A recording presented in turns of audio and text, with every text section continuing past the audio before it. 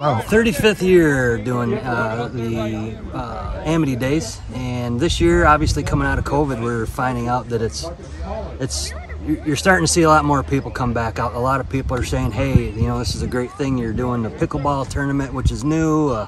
The youth skills challenge is a new thing. Everybody's loving it. So, you know, we've got some changes to make for next year, but all for the better, for sure.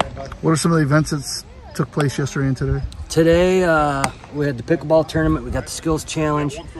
We've got a movie night tonight. Minions 2 down here at Wilmot. Obviously at dusk for, you know, the younger kids. So let's see what else is going on. Oh, we had the road rally this morning. That went all the way around the county, and I'm not sure who won that, but also the 5K. Went up South Street, back River Road, and then back and whatnot. Had a few folks for that. Had some good ideas that come out of that as well for next year. A lot of fun, wasn't it? Car show had about 35, 40 cars, and that was last night.